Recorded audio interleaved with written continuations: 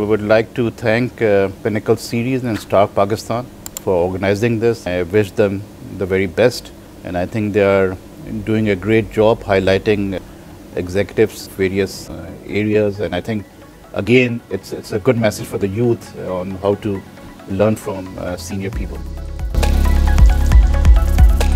Assalamu alaikum. This is Mudassir, your host for this exciting episode of Pinnacle. Today we have a renowned individual from the academia. I don't need to introduce him. Let's go directly to him. Assalamu alaikum, Talib Saab. How are you? Walaikum Assalam. Fine, thank you. Great to have you. It's an honor for me actually to have you in this episode of Pinnacle. Of course, you are a renowned name in the industry. You don't need any introduction. So let's jump into the meat of that discussion. So I was actually looking at your profile, and it's quite interesting, especially if we start with your own education. And then you had a degree in the systems engineering, and then you got a master's in the finance side of the house. So if you talk about that for a minute, probably that will give us an idea. And why did that transition happen, or what was the rationale behind that? So I grew up in 70s, mid 70s. So at that time, I think it's happening nowadays, but not to the extent that it used to happen during those times, that your education path was set by your parents, especially your father. So when we were growing up, our siblings, so at that time there were two career paths. So either you take one of those two, or you are no one. So one, of course, was engineering, and the other was medicine. Medicine, very true. So अब तो खैर बहुत सारी चीजें change हो गई हैं, and there are many career paths available. So at that time, when I was doing my metric, I did my metric from Islamabad, then went to FC College in Lahore. Nice. Because when I was in Islamabad, there were very few hostels available in colleges, because at that time my father was posted to the UN, to Nairobi, nice. Nairobi, Kenya. So he wanted me to finish my inter, so he moved me to FC College Lahore, because there was a hostel facility there. So I moved there, but I was there just for a year, because at that time there was a turmoil. There was a 77, the history. So he asked me to come to Nairobi, so I went to Nairobi, studied in an American high school for a year in Nairobi, Kenya, and then went to University of Arizona, and of course engineering was... Of course, of course. So I was told to do engineering. As you rightly said, yeah. So your question that why from engineering to economics? Exactly. Especially at that point in time, as you rightly said, nowadays there are so many options. But in good old days, that was not a... So engineering was never my choice. So I did my engineering degree, but then I wanted to go into social sciences. Right. So I think the best fit for me was economics. So I did my economics from University of Arizona, taught there also. Oh. Right. Because as graduate students, you're allowed to teach. Either you become a teaching assistant or a research assistant. So I became a teaching assistant. I was assigned courses to teach in economics, micro and macro. I did that, and then again, so that's my background about my education. That's exactly. Thank you for that, Talib Saab. So the next question was about the same thing what you just going to say. I'm sure. When you were coming back, you had a big plan to do what you say, the payback to the society. So I think you worked for a corporate for a while, and then you moved into this academia and all that. So would you like to share some of your thoughts in that regard? I think I had two chances to stay back abroad. One was after I completed my degrees, and the other was later, at a later time. And both the times it was, again, my father who influenced me to come back. Okay, we, as youngsters, we see a lot of glamour, staying abroad, a lot of things. He had been in the civil service throughout his career. He retired as the Chief Secretary Sindh. So he said, no, you need to come back and you need to serve the country. Exactly, that's so I said yes. So I came back in 1986, back from the States, joined DFI. At that time, DFIs were a big thing.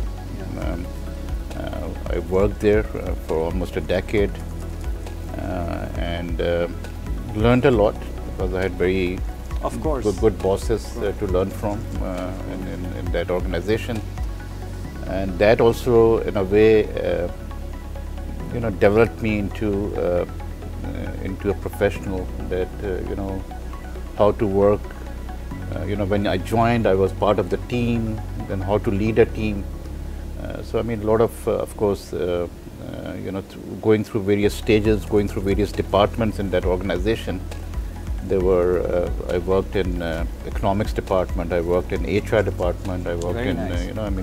Quite diversified so portfolio. diversified portfolio. Yeah. So that gave me a good experience in that organization. So again, one of the relevant questions actually which we had been discussing earlier, that entrepreneurship. So you are one of the biggest advocate of that one. So my question would be more in light of what we were discussing and what's happening in the country. I mean, how it can help us in general. I mean, in particular, yes, of course, as an individual, it will help that individual, and in general for the society, especially when we are seeing these import challenges and other things. So what do you think? I mean, how it can help both individual as well as the country or society? Yes, I think I'm a strong advocate of it. I think I myself would classify or categorize myself as a social entrepreneur. I mean, when we decided to set up this institution in 1994, so again, that was a new experience. We had to meet people. It was a new concept actually at that time. I think when there were not many universities over here. Exactly. Hardly. I think that was the time in mid-90s when maybe few private sector universities were there, and hardly any universities were there in private sector. So we felt, I think my father was, when he retired as chief secretary, he thought to do something in education. So we sat down and we met, people, some businessmen, because we had to raise funds to do all this thing. And so we went through that stage of being an entrepreneur. But of course, when I categorize myself as a social entrepreneur, it's not for profit type of entrepreneurship, because this is a not-for-profit institution. More for the society. So to answer your question, why entrepreneurship, why have that type of stress on that? I think the way our country is progressing, very few, 80s was the time that many projects were being set up, textile and many others.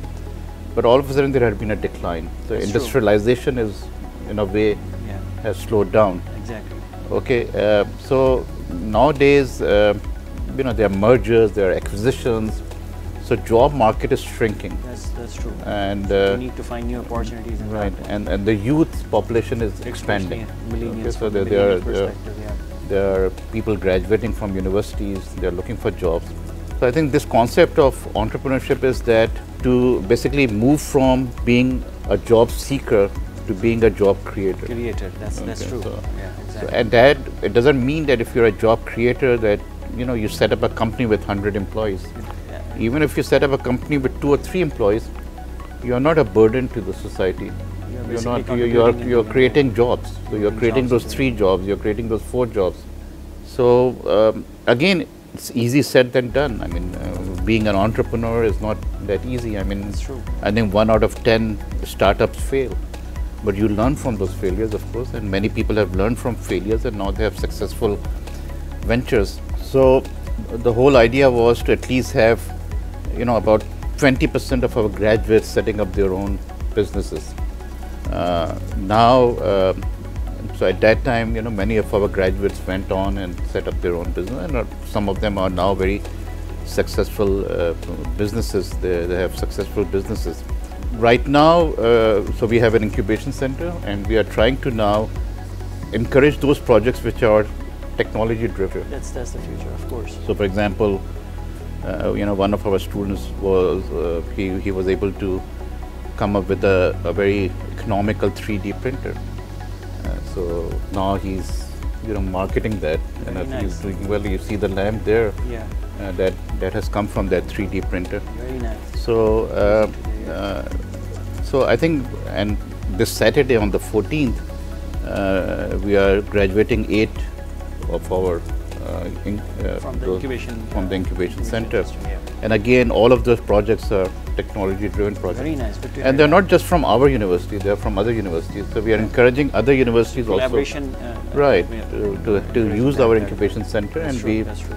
and one unique thing about our incubation center is that we also finance them for about 500,000 rupees to come up Just with the jump start for prototypes and things like that, Of because they course. need funds for that also. Of course, they do need. So yes, I think entrepreneurship is one of the vision of this institute. I think it's my personal also desire that we have more entrepreneurs. You mentioned about this learn from the failures. I'll come to that one because we are in the topic of academia. So let me just ask one more question and then we will go there. In IoBM, we also talk about the lifelong learning, especially the executive education. So typically we don't see that the mid-tier managers and the executives, I mean, they go back to the school once they graduate.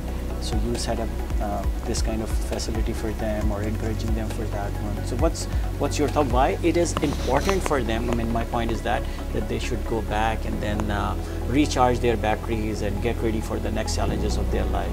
So, I mean, See, any learning points never stops. Exactly. I think learning, you need to, I went to Oxford to do my leadership program when I was in late 50s. So that's because I wanted to learn from senior people from other countries. Of course. Because you learn, so I mean, you learn best practices, you learn from each other. And many areas, I mean, things are changing very rapidly. Just take an example of HR. HR is not the same which it used to be. It used to be called administration. It used to be called Department of Administration. It is no longer called Department of Administration. I mean, now they are very, fancy names for HR departments. And HR has become a very, very strong component of every organization. And so if you are old school HR, then you need to learn. You need to learn new traits. You need to learn new things about HR, the policies, how HR functions, what type of technology can be brought into HR. So this executive center is exactly that. We invite people from banks, from other industry to come and for example, we just had a program just a couple of weeks ago on preventive maintenance. That was for engineers. That so the whole idea was that if you have these huge boilers or you have these machines in your factory, then the machine should tell you in advance that I'm getting sick. That's true, right? And you need to take care of me, otherwise I might go into. And if one boiler is down, you can lose about $1,000 an hour or $5,000 an hour, depending on the setup you have. So we try to introduce these innovative short programs, 1 day, 2 days. Then we have some diploma program. So Executive Center is just to, in a way, enhance skills of those who are already there, but with new things that are coming up, they should know about those things. Right. So Talib Sahib, you mentioned about how you learned from your failures. So would you like to shed a little bit more light on that? With challenges, I think there are always opportunities. Exactly. So one has to grab those opportunities. So we did that. Yes, we sometimes do take decisions about programs which doesn't work out, but that's part of academic life, that you try to right now in Pakistan there's a big challenge to introduce liberal arts. There are universities offering liberal arts, but we also need to do that. Exactly. But we have to because creativity in a lot of times in a very stringent type of curriculum, creativity is lacking, and it can only come through liberal arts. So as I've said, we always face challenges. You face, right now we are facing challenges, in terms of we don't know what will happen to dollar. We import a lot of items like computers, like ACs, like many other things. So our operational cost, usually varies every day, because If dollar is 235 today, it might be 240 tomorrow. That's true. That's what we were so discussing then earlier, our budget goes off track. So there are challenges, but we have to learn from those challenges, and we have to live with those challenges. Another question, actually, I mean, again, since you are one of those personalities who are larger than life, so that's why another question that comes in my mind. I mean, you are also associated. An individual, especially in an organization, cannot improve himself or herself unless there's a team behind it. That's true. So there has to be a good team. Yeah. A lot of things that maybe I get credit for it done by the team, because I don't do everything. Multitasking is there, but I mean, if there's if this university is known for its research output, for example, then it's not me doing research. It's the faculty members doing research. Or if we are excelling in something, then it's the teamwork. So it has to be, team, and I have to work with the team. So they are my colleagues. They are not my subordinates or anything like that. We are all colleagues, and we have to work together.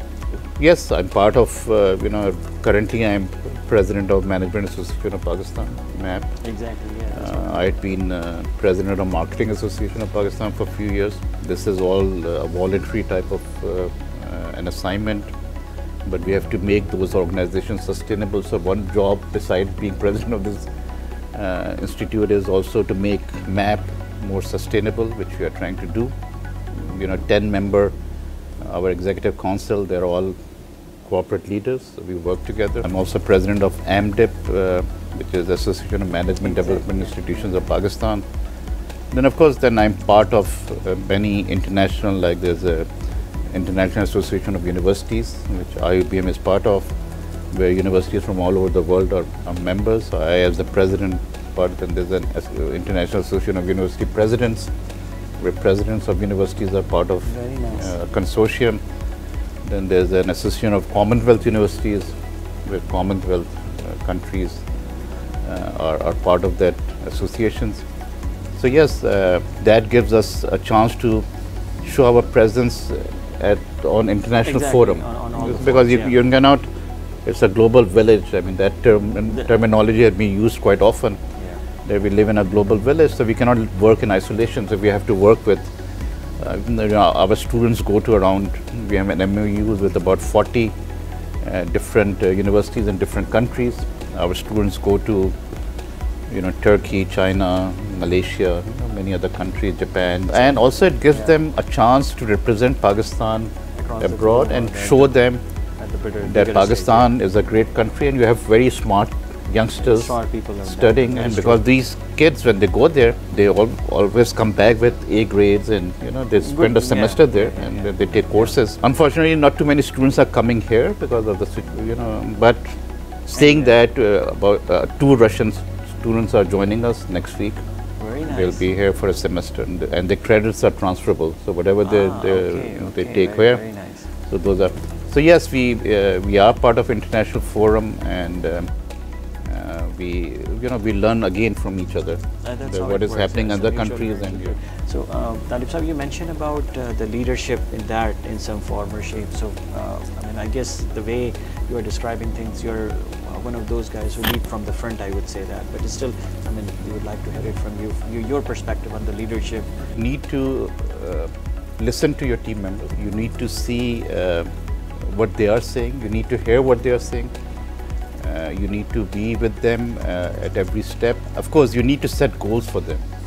So that comes in our strategy. What will happen in the next 5 years? What are the expectations? How would they? What would they required to do? And then, my job would not be to every day push them, but my job would be to encourage them to see this is your target. You need to achieve those targets, and very nice. And once you achieve that with commitment, with ownership, then your institute will progress. Of course. So as I've said, the way IoBM has progressed, mashallah, in the last 27 years, again, it's because of faculty members, because of the management, because of vision of my late father was to make this the best institution, and we are now trying to follow that vision to the core. That yes, Right. And so we are going for now, it's a very tough process. We are going for international accreditation, which is AACSB, which is a US. So all top business schools are now member or are now accredited by this AACSB. There's only one institution in Pakistan which has done it so far. There are a few others trying, and we are one of those. Very nice. So inshallah, next 3-4 years, we'll be able to achieve that. Awesome. So since we are at the tail end of our discussion, so let's go for some light-hearted ones. So of course, you are a dedicated professional, an educationist, academia specialist. So of course, I guess, and I'm sure actually it's difficult to do the what you call the work-life balance. So we were talking to someone else. So so they shared their point that we do the barbecue with the family or the kids soccer coach or something on these lines. So do you do some of these things as well? I'm a hardcore family man. Okay. So once I'm done from here, I like to go home and relax. So I have 2 granddaughters at home. Very nice. So I am old. Yeah. So I have 2 children, a daughter and a son. Daughter is in the US. She has a son. So I'm also a nana. He's 16 months old, my grandson. And then I have 2 granddaughters. So one is 4.5 and one is 1.5. I like to spend time with them. My wife keeps on complaining that I don't walk. I became a member of a golf club, but I never went there. No, you need walking. Because otherwise, that's true, of course. So yes, I mean, in a way, you have to meet people. So you go for weddings, you go for dinners, you go for all these things. But my best, as I've said, relaxation is to be at home with my kids, with my grandchildren. I used to travel a lot. My leisure time is with the family. Very nice. And friends. If you have friends, you get together with friends, have 2-3 hours of good time, have dinner and go somewhere. So multiple rounds of kadak chai, I would say that to have but yeah, I'm a bit I should be walking or playing golf, but maybe inshallah.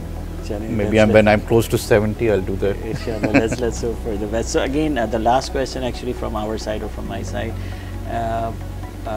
Any message, especially you mentioned about the millennials, because they are the majority of our population, and of course, we have high hopes with them and all that. So any specific message for them, and anything in general you want to share with the broader audience? If you look at top 10 things that Pakistan in terms of output, so there'll be many things in that. Either you talk about coal, you talk about wheat output, you talk about many other things. Yeah, exactly. Milk output, I think we are number 2, number 3, whatever. So God has given us resources. All the resources. I think one thing we have done with the youth is that us as leaders have failed completely. I mean, the way they have managed this country is totally, we could have done far better than what we see today. So my message to the youth is don't give up. I mean, we are, I think we have lived our lives.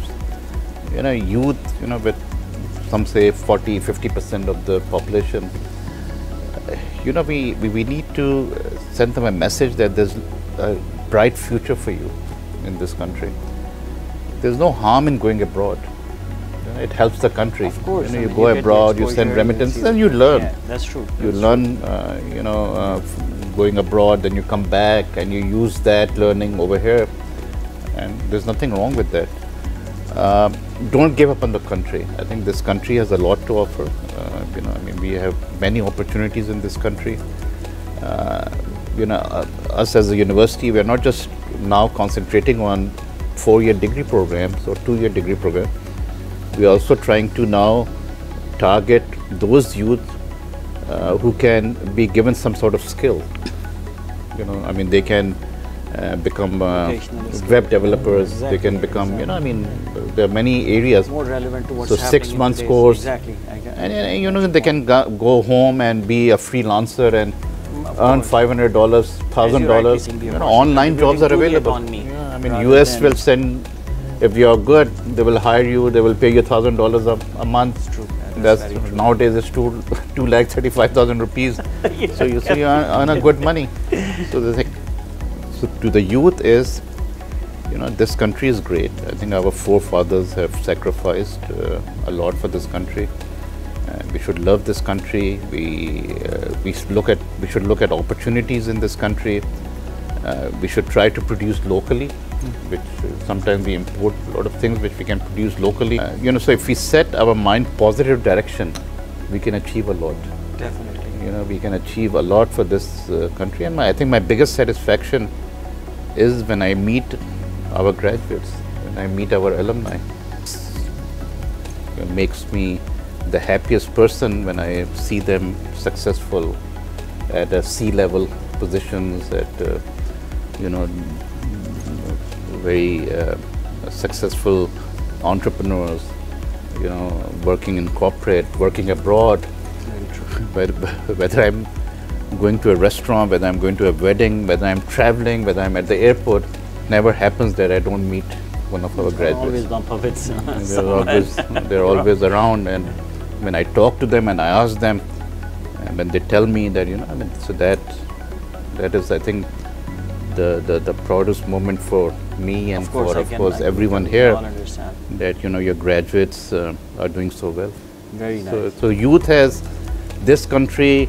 I think the youth will take this country to new heights. Recipe for the success. I mean, we will become, you know, I mean, we can be somewhere in the top if our youth get together and, you know, and work hard. I mean, nothing can be achieved without that motivation, without hard work.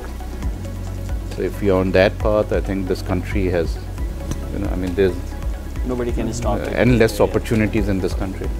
Awesome. Thank you, Talib Saab. I know a very interesting discussion is going on. Thank you. Really appreciate actually that you took the time and shared your words of wisdom with us. Thank you. And as you rightly said earlier that, I mean, you want to walk more, so probably you will try to meet next time you on the golf course. That's what the plan is. Okay. Thank Great. you, Talib Saab. Thank you. Have a good one. Thank you. Thank you. Thank you. Assalamu alaikum.